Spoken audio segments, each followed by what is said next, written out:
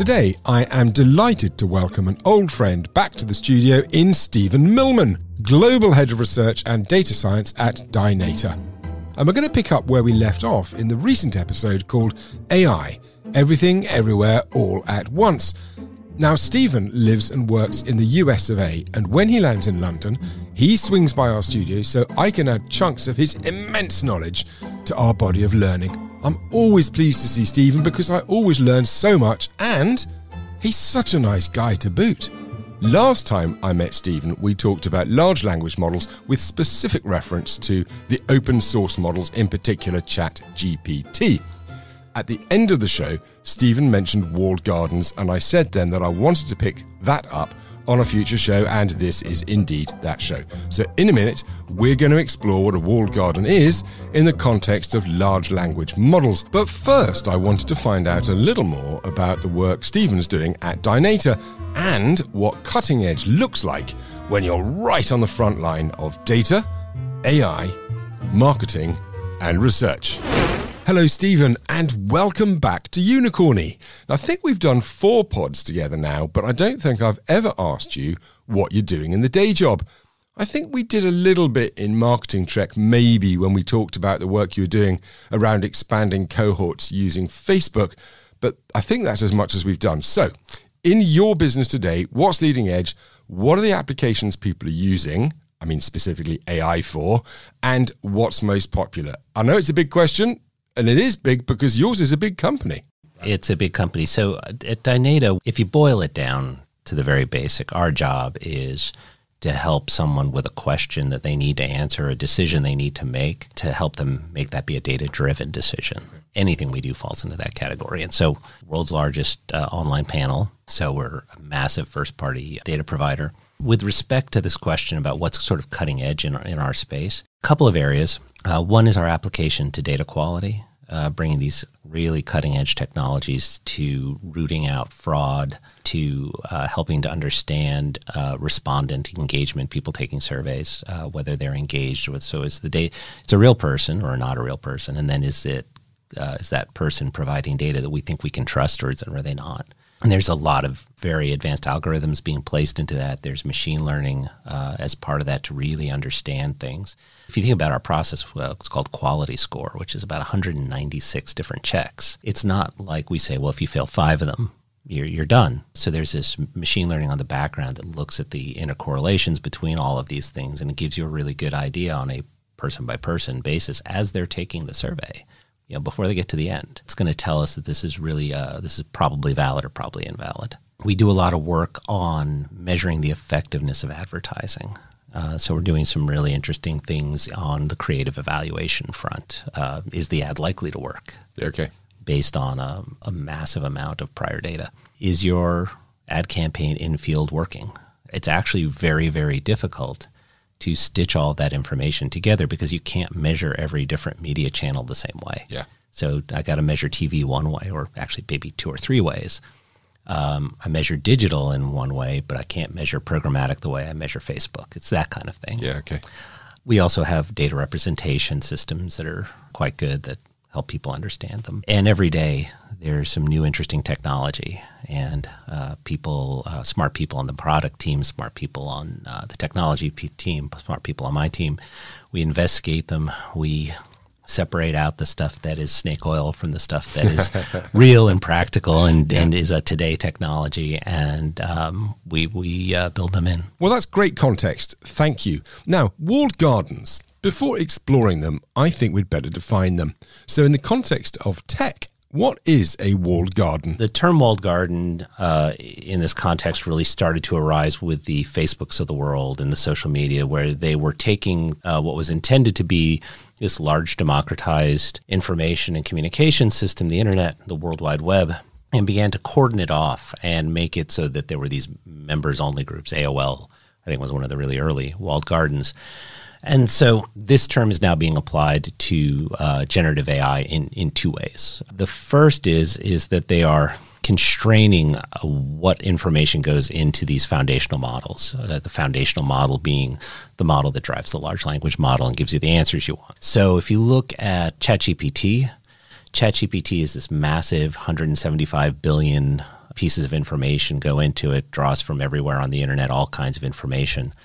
And it will do all manner of things that you ask it to do. But if you are, for example, looking for a large language model that is going to help you with diagnosing a patient, it doesn't need to do so in the voice of E. E. Cummings or Robert Frost. It's not an important thing for it to know. And the more information it has to draw on, in some ways, the more likely it is that it could hallucinate and come up with answers that are simply unresponsive or flat wrong.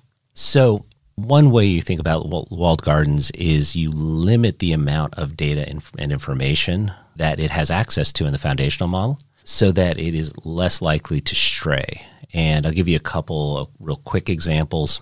BERT is really this kind of a model where they have a variety of different kinds of much smaller language models that are really tightly aligned. So there's BioBERT, for example, for biological. There's LegalBERT for legal. So there's those, but then there's also very structured single organization use cases. So if you have complicated products that require a lot of technical support, you might want to train these large language models to help you with a chatbot that are trained on all of your documentation. You might have hundreds of thousands of pages of technical documentation for certain kinds of products or services. And if you train the language model very tightly on those, it is much less likely that your chatbot is going to stray off or do something that, as we talked about last time, these very large models, they do have bias in them. They can have unpleasant information or false information from the internet built into them.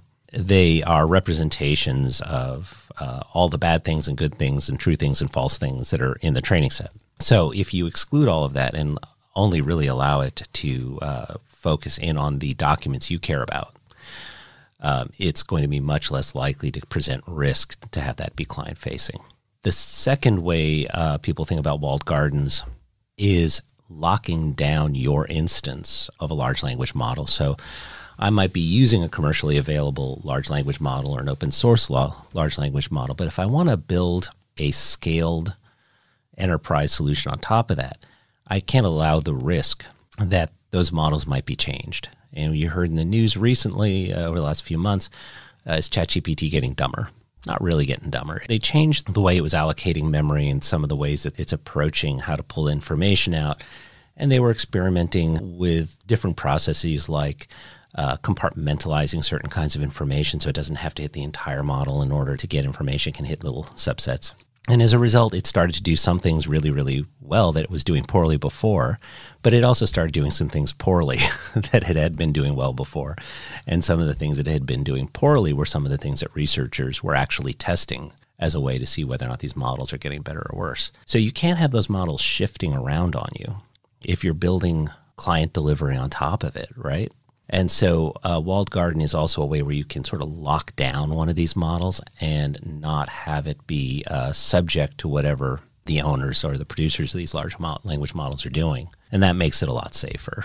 Other things that walled gardens do for a company, if you make your own large language model platform, is it also allows you to avoid one of the major risks, which is that you are feeding your private information or PII, personally identifiable information, or personal health information. None of that stuff can go back to the source of the language model because you're not connected to it. From a commercial point of view then, walled gardens, number one, it's a much more effective way of getting your specific intellectual property right into a model that can help then service your clients and your business.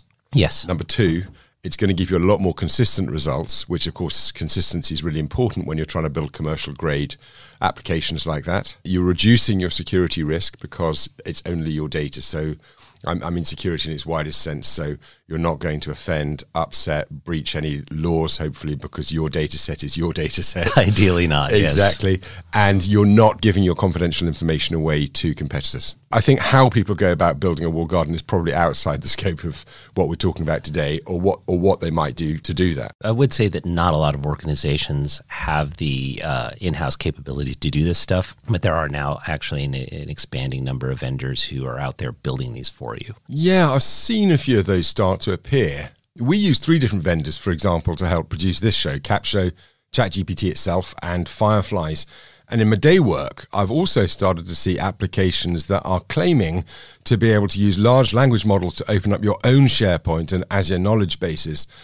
Sana comes to mind. They're a Stockholm-based Series B AI-powered learning platform, and I'm going to look a little bit more into them. Yeah, and then there's others out there. I'm particularly impressed right now by Databricks. Okay. They've got a whole suite of products where they'll handle both your data architecture and the large language model. They bought Mosaic a little while back. And this sort of plays to what you were saying last time, that a lot of us are using artificial intelligence, or we get the benefit of it through applications that other people are building. So we don't actually need to build our own data science or AI department, because the applications that we're using every day will just have it built in, like Salesforce or Office already does. Yeah, exactly. But like those things, you absolutely have to have staff on hand who understand in a great detail how they work. But I do think that as a service, that's definitely the model where most companies are going to go to. One other thing that just sprung to mind while we were talking then, I was at an event the other night with about 20 other people. They were marketers from different businesses, and the subject of AI came up. And, there wasn't a great deal of knowledge in the room, I suppose, which is understandable, including me, obviously. But the distinction between just having data and being able to analyze data and AI, I think probably on many people was slightly lost.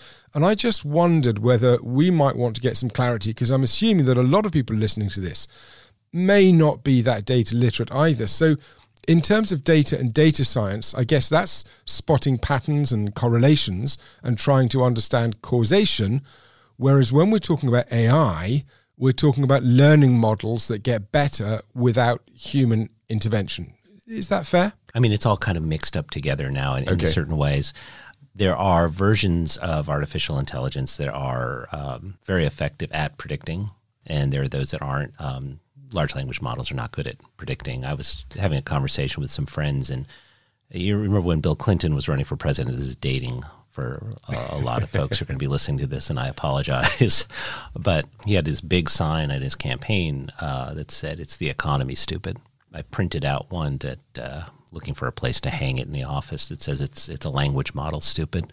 Don't expect language models to be great at math. They're not math models. They're language models. Don't expect them to be good at predicting. They're not. The big difference is rules-based, business rule-driven models versus models in AI where the system is figuring out how to answer the question without being told explicitly how to come to an answer. And so the kind of classic example is asking an AI to figure out if a picture has a cat in it. And so you show it 10,000 pictures with no cat in it. You say, these don't have any cats. You show it 10,000 other pictures and you say, these have cats. You don't tell it what a cat is. You don't describe the cat. You just say, there is a cat in these, there's not a cat in those. Figure out how to tell me on the next picture you see whether there's a cat. And it will do it in ways that a human wouldn't do it. It's also very hard to sort of peel out exactly how they figure out how to do that, but some very smart data scientists and AI people have figured out how to extract some of this. And one of the things is that it was looking at the tip of the cat's ear. There's something about the tip, just that very point of the cat's ear, which would be virtually invisible to a human looking at it, that it recognized was in pictures with cats that wasn't in pictures without cats. That would never be something we would think about. And so that's really the difference, is that I haven't explained to the computer anything about how to solve the problem. All I have said is, I have a problem and tell me how to answer it. Let's move on. And so I think that's a really good starting point to look at walled gardens and to understand the concept that your data still needs to stay your data and you don't want to share it with anybody. But of course, you're building it to help you do things, which means you've got to build, develop, or buy. Of course, we've talked about buying applications that have this built in and then deploy it. And so I'm interested to move on to look in terms of practical applications around marketing and market research, obviously. What kind of models and algorithms are most useful, and kind of what the process for building or buying and deploying these tools might be. First, let me just say, we spent a lot of time talking about generative AI in the last podcast, but the answer to this question is not heavily generative AI. There's a lot of different kinds of artificial intelligences out there doing different jobs. And large language models are being now applied to these processes. It's very incipient in most cases. So let me talk about some of the ways that AI are being used and are being very effective in marketing. Primarily, we're talking about customer targeting, we're talking about personalization, and we're talking about campaign optimization. And if you sort of remember the old adage, as we do, getting the right ad to the right person at the right time, solving those kinds of problems. Give you an idea about a number of different kinds of systems that are commonly in use. So recommendation systems. Anybody who has used a streaming service has been engaging a recommendation system. I had a really interesting conversation with friends of mine on Facebook today, speaking of walled gardens, where someone was complaining that Suits, which is on Netflix now, and it's having a huge resurgence. If you go to Netflix and you look for Suits, the image it shows you is going to be potentially different depending on who's looking at it. And so a friend of mine said, I can't believe that the picture that they're showing me is this beautiful woman in a bra who had literally 5 seconds of screen time across 9 seasons of this show, who's not a main character. Sort of blink and you miss it. And I got that, and most of my male friends got that image presented to us when you call that up. But other people got Donna, the redhead, and some of the women were getting pictures of some of the men on the show. Okay. And personally, I don't know why I was shocked, but I was shocked at how sophisticated that system is, that it was working to do that. But beyond that, also the more standard things you'd expect. I watch these kinds of shows. I might very much like these kinds of shows, and it's a way the system can engage you and keep you looking for that next bit of content instead of saying, okay, I think I've exhausted what I want to binge today. That kind of technology is interesting, but like Spotify obviously is a classic example, and I know they've just started day lists, which is, another version of their discovery engine, and it's meant to be having some intelligence, understanding the type of music you like. But in reality, I think the more you listen, you get that mean reversion effect we talked about last time, where you actually just get more of the same. And my day lists are very rarely anything that I haven't already listened to. So it's not able to make a leap beyond the music that's already in my library. Yeah, and so training matters, the quality of the artificial engine matters, and whether or not the problem that they're trying to solve is being expressed correctly. So if you go back to the cat example, what I really want to know about is whether there's a cat walking around, and I don't tell it that it matters to me that the cat is walking around. I'm not going to get the right answer. I'm just going to get that there's a cat in the picture. It's absolutely true. A lot of recommendation engines will look at the first set of things that you like. It will represent things that are exactly like them and won't be smart enough to then look for intercorrelations between that kind of content and other kinds of content. And presumably yet. Okay. And some of them are, I think. Now, I'm not in the middle of these, but I will say, for example, on Netflix, it will break things out into multiple genres and make recommendations across genres based on commonalities. And I assume that's built into their AI. I don't know for a fact, obviously, because I don't work there. But those are the kinds of advancements you'd expect to see in recommendation systems. In the episode before last, we spoke to Julian Thorne from Subex. That's a company that's marketing a new generation of AI as a service to optimize customer revenue conversions. And they're targeting publishers. Now, sort of instead of the if you like that, then you'll like this, which is a next best show for you type algorithm, their tech offers a next best message for you to optimize conversion based on some pretty sophisticated parameters. It solves some of the problems around split testing. And there's other kinds of data that they're using other than just I watched this show. So a friend of mine named Bill Harvey, really brilliant fellow, helped develop this thing called driver tags.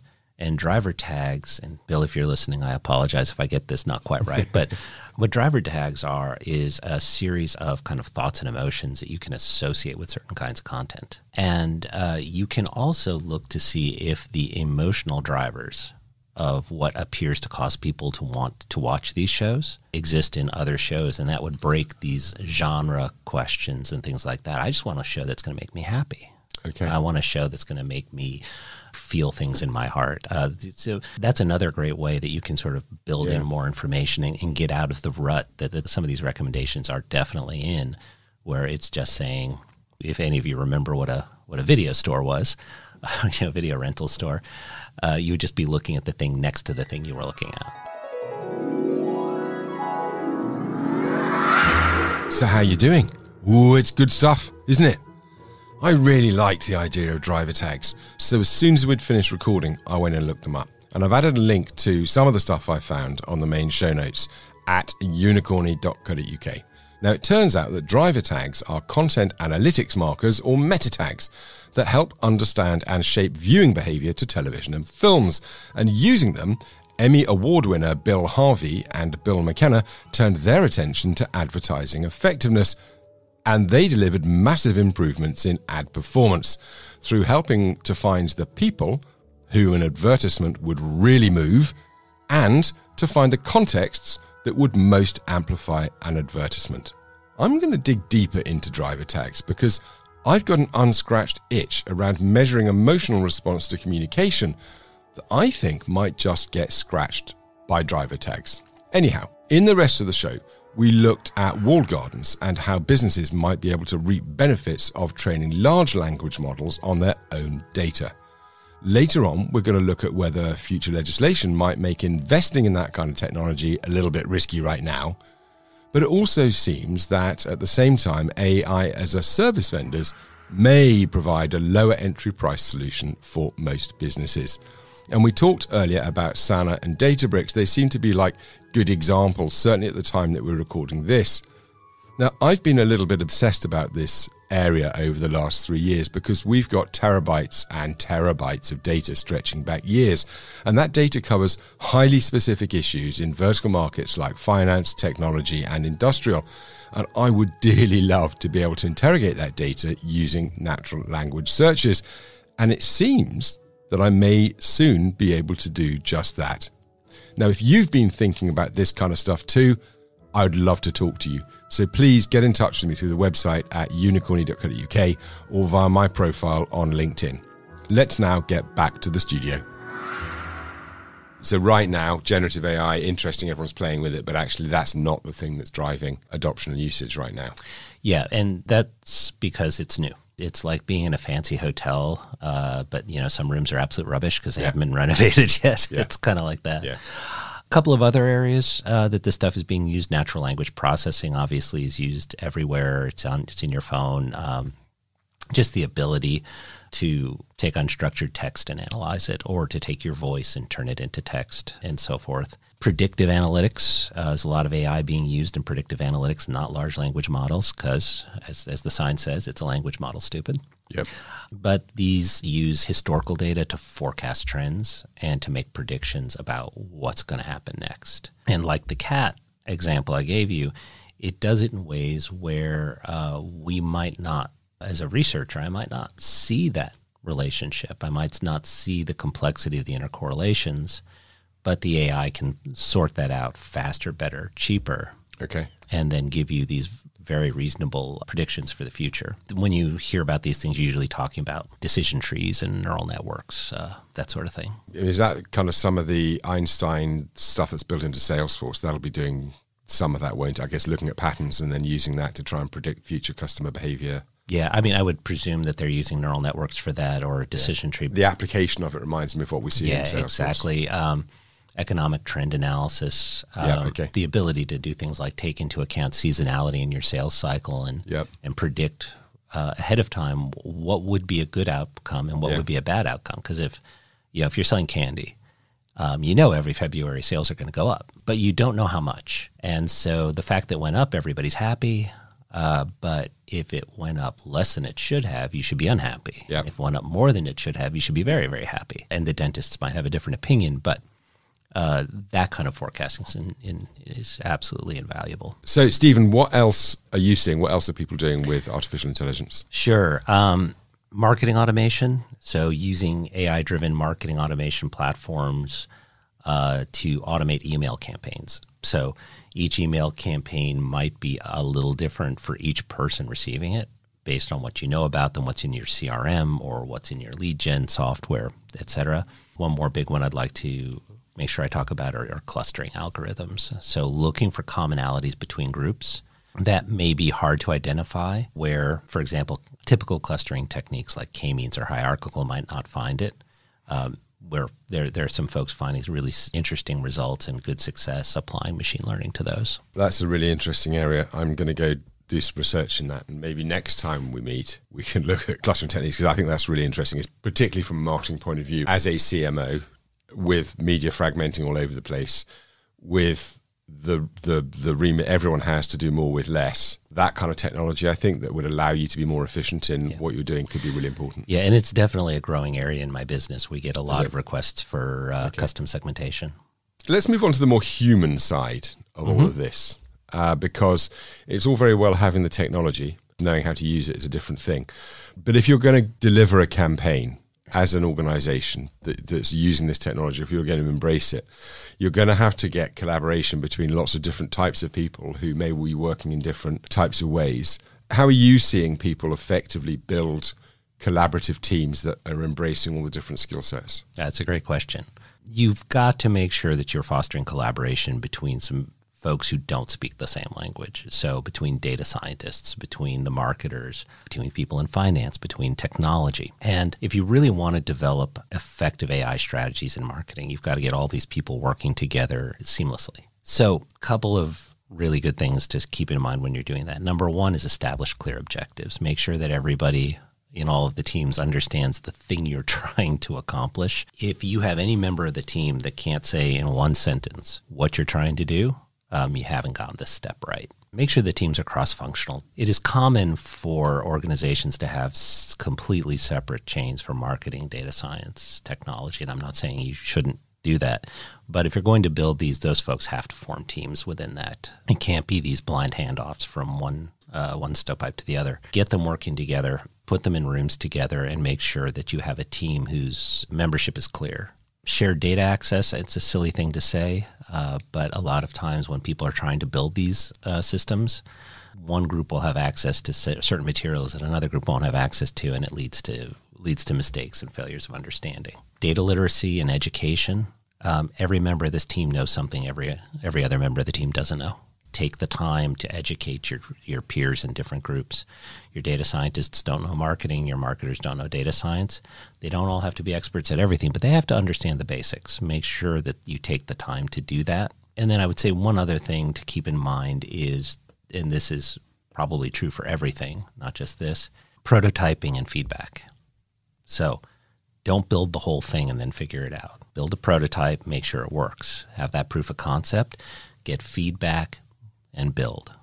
And just keep moving through that loop so that ultimately you don't end up having spent a year and build something that isn't going to work for anybody. I guess one other thing I should probably mention is start with some sense of what are the privacy and ethical considerations that need to be sort of carried throughout the entire process. And it won't be clear necessarily from the beginning, so you may need to evolve that. Things like data privacy are going to be very clear, but as you're building out a tool in AI, or with large language models, as this process evolves, you may identify other ethical concerns, or they may present themselves in the results, and you just need to continuously keep that in mind and build that into how you're ultimately going to have a system, so that system is not going to cause you headaches down the line. As you were talking to me about that and the development of cross-functional teams, that brought to mind the whole DevOps approach, the move from sort of siloed tech development into DevOps. And anyone listening that wants to explore that, Gene Kim's book, The Unicorn Project, I think really talks in detail about how to build those kind of cross-functional teams. So if you're looking to do some extra research, I thoroughly recommend that book, and I'll link that on the show notes. Yeah. One thing I didn't mention, and I really feel like I should always mention this, is when you go through these feedback loops and things work, celebrate. Celebrate. People get they feel like they're locked in a basement and they can't show anything. They can't get any feedback. And it's a grind building these things. And when the next component works, take the time to celebrate. Tell executive leadership, we've got this great thing. Open a bottle of champagne, or get donuts, whatever. Celebrate throughout the process. Keep people engaged. Keep people excited that they're making progress. Let's now spin on to the future. We like to talk about the future on this show, kind of trends and what you see coming down the line. I think when we originally spoke, I said, what do you see coming in the next 5 to 10 years? But things are moving so quickly, that timeline might be too long a timeline. But like in general terms, what do you see coming down the line? If you'd asked me 2 years about a thing that I'm trying to build right now, I would have said that's 10 or 15 years off. and now it's today technology. So predicting the future, we talked about predictive analytics. I don't know if I can predict the future, but I can tell you, I think, a couple of things that I think are going to be consequential. One thing that has become really clear as people are really working on large language models and trying to find ways to use them commercially is that most of what humans do is not text. Okay. Right? And so I think we're going to start to really move into thinking about how do we train models in multimodal media. So audio like this, video, images, and bringing all of that in together and building models that can pull all of that in as part of their training sets.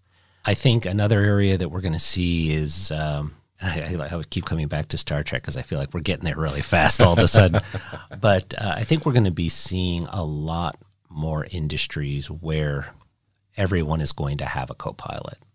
Co-pilot's a common term in the AI world, and particularly in large language models, where the models and the technologies aren't doing the job for you, but they are helping you out. And if you have any Star Trek fans and you think about the emergency medical hologram, and I'm not saying we're going to have a hologram walking around and that it's going to be able to do procedures, but you can imagine a doctor walking around with some device that they can ask questions to. Are there any medications contraindicated for the one I want to give my patient? I think that's going to become ubiquitous in a lot of different jobs. And I think the other one, and I know this is sort of a weird thing to think of when we're talking about AI, is sustainability. It's not necessarily commonly understood, but these language models are enormously computationally intensive, and these computers necessary to produce them require excessive cooling and a lot of electricity. If you take a small language model like BERT, which is trained on 110 million parameters, they estimate that consumes about the same amount of energy just to train that model as it would if you took a transcontinental flight, if you flew from Los Angeles to London. Now, if you look at one of the big ones like ChatGPT, so ChatGPT 3, I don't know the numbers for 4, but I was reading this earlier. ChatGPT 3 uses 175 billion with a B, parameters.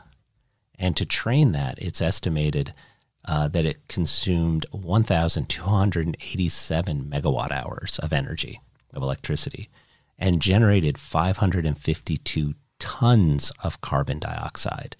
And if you want to put that in context, that's about 123 gas-powered cars operating as they do typically in the U.S. for a whole year. Wow. So I think the other area we're going to go to is how do we build these models in computationally more efficient ways where there's going to be less impact, because it is weird to think about AI being ecologically dirty, but it is the case right now. Yeah, no one really thinks about that. At the time, I remember thinking it was a bit of a reach where someone was talking about how email was effectively ecologically unfriendly, because you think of it, of course, being electronic on the screen, but of course, as you say, there's a lot of power going on. Now, take that to a power of, and you've got AI, which, I know just a query on ChatGPT is meant to be 10 times more resource hungry than a query on Google. What about things like regulation? I know the UN General Assembly is struggling to agree. I know there's been lots of talk about, do we take a 6-month development moratorium because we're worried about the pace this thing's gathering? I think we touched on regulation maybe very briefly previously. I'm sure the EU is gagging to get out and put some regulation out. Where do you think we might get in the next few years on that? Yeah, well, I mean, the European Union's law on AI, that one's going to come out, I think, I want to say next year, or I think it comes out next year, goes into force next year. I'm not 100% certain.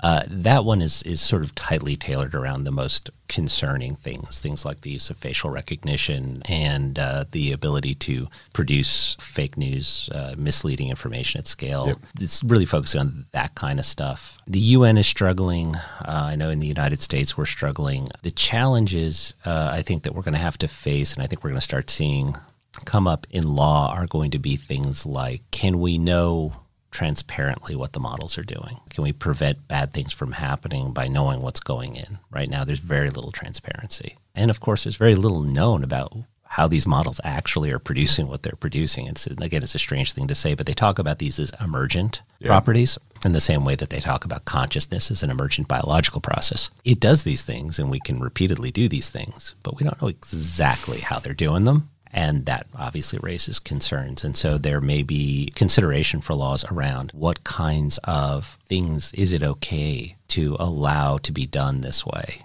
and what things are not. If you think about this as an analogy, if you think about the level of statistical significance, if I want to be confident that an ad is helping me sell orange juice and that it's effective, I can be 90% confident. That's okay. But if I want to be confident that a vaccine works and that it doesn't have deadly consequence, I need to be a lot more certain than 90%.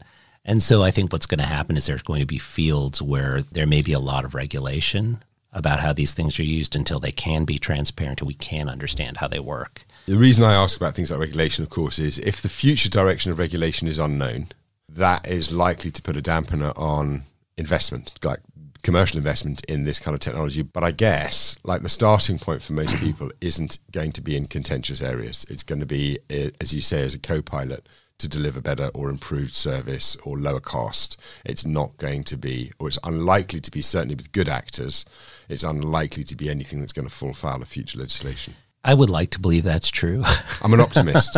It's my job to be an optimist. I have to say I'm not sure that I think that that's true. I think absence of regulation leads to a Wild West approach, and there's definitely a lot of emerging players who are cash grab. And I think we are going to see a lot of people taking advantage of the absence of regulation to do bad things that will make them money, just like we have before drugs were regulated, before doctors had to have licenses. Yes, okay. I meant good actors being reluctant to invest in case regulation made their investment redundant. But of course, and in fact, someone was commenting on one of our previous threads and pointed out Fraud GPT to me. Yeah. And other such things that I'm not going to publicize on this podcast. I agree with you. I think good actors will be reluctant to engage certain of these groups, but there's a lot of money being spent by people who don't have great intention, as always. Well, there you have it. I love speaking to Steven, so much so that when we'd finished recording the show, we went to the local pub to have a pie and a pint, and we carried on talking for at least another hour. And this is such a fascinating area that, like Depeche Mode's 1981 hit from the Speak and Spell album, I just can't get enough. I just can't get enough. So here are some things I'm going to think about more after today's show. Firstly, we need to differentiate between the various architectures and methodologies that underpin these kinds of systems. Steven pointed me to the distinction between rule-based models and the more contemporary models that learn without explicit programming. Rule-based models function on predefined instructions, so they produce consistent results, but they can be limited. Whereas large language models and the like generate their responses from vast data sets, evolving their outputs as they go based on the information they've been trained on. What's particularly fascinating and perhaps counterintuitive about these expansive and evolutionary language models is they're non-predictive. As Steven said, it's a language model, stupid. So despite their ability to generate impressively coherent and contextually relevant responses, they explicitly cannot forecast future outcomes or trends. Their strength, therefore, is not in prediction, but in synthesizing, understanding, and generating language based on their training. Now, that makes them powerful tools for a range of applications, but completely useless when it comes to thinking about the future. If you want to get into the realms of predictive analytics, you're going to need to use rules-based models. Next up, as Steven was speaking to me about the cross-functional nature of teams needed to commercialize AI in your business, DevOps came to mind, and I mentioned Gene Kim's business novel, The Unicorn Project. I just think that might need to be explained in a little bit more detail. So DevOps, here goes. Right, DevOps first appeared in 2009 when Patrick Dubois found a better way of managing software development and IT operations. DevOps emphasizes collaboration, automation, and continuous integration. Its core is about breaking down silos between the different departments and skill sets needed to code and bring an app to production by fostering a culture where teams work in unison towards common goals. It's also about important things like decentralizing and allowing decision-making closest to the point of pain. The Unicorn Project's a seminal work on this subject, and it illustrates how successful the approach can be in transformation. Now, the lines between traditional software development and AI implementation will, in my opinion, begin to blur. The complexities of AI projects, from data handling to model training, will require a seamless integration of very, very diverse skill sets, and that is where the principles of DevOps come to the fore.